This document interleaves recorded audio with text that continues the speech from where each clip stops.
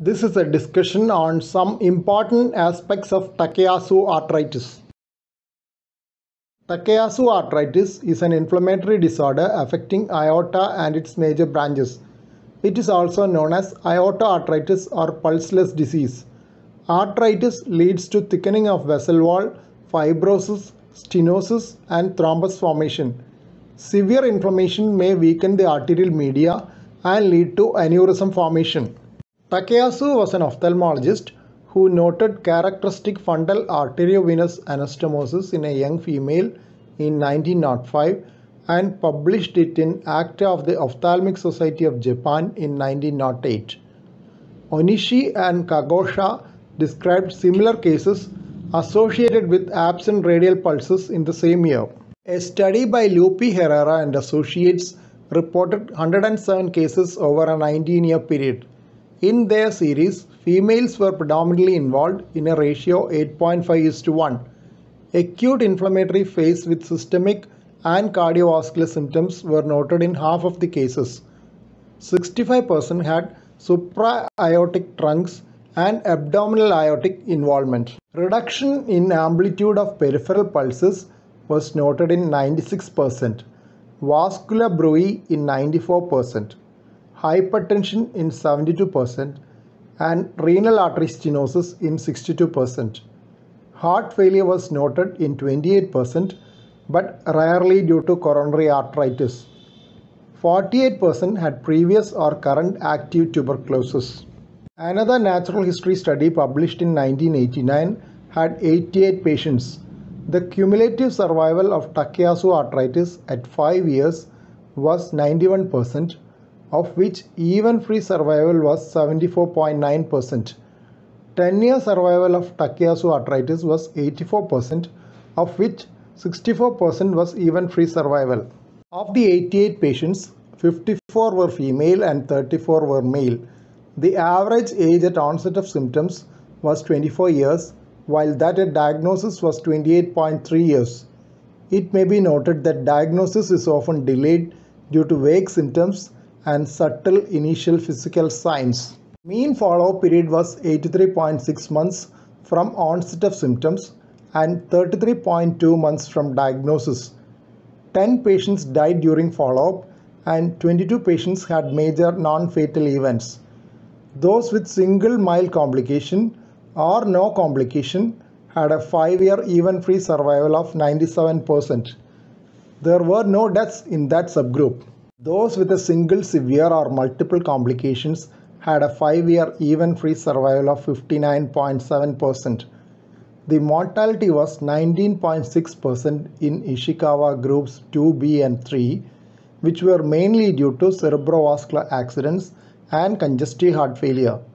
Severe hypertension, severe functional disability, and cardiac involvement were predictors of mortality or major non-fatal events. Ishikawa clinical classification of Takayasu arteritis had 3 groups with 2 subgroups for group 2.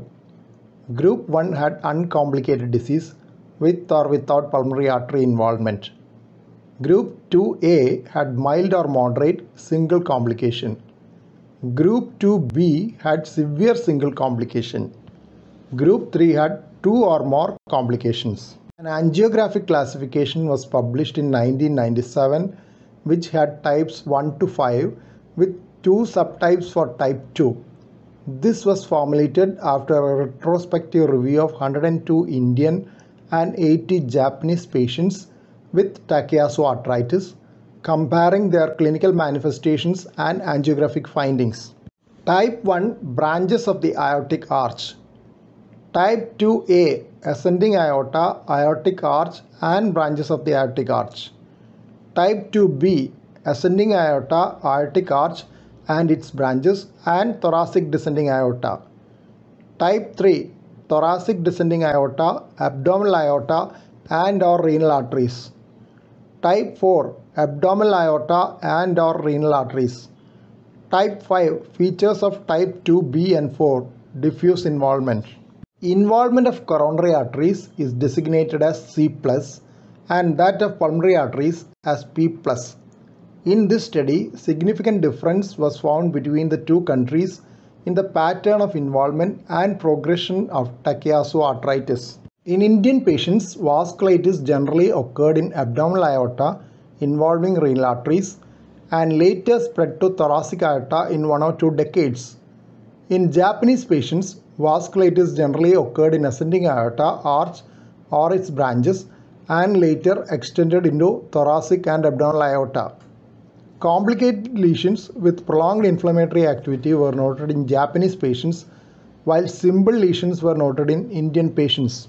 A multicentric retrospective analysis of 49 patients with Takayasu arteritis refractory to steroids or disease-modifying drugs, mostly methotrexate and azathioprine, treated with biologics, tumor necrosis factor alpha antagonist or tocilizumab, has been reported. Tocilizumab is a monoclonal antibody directed against interleukin 6. Overall response to biologics for Takayasu arteritis was 83% at 1 year, either partial or complete remission.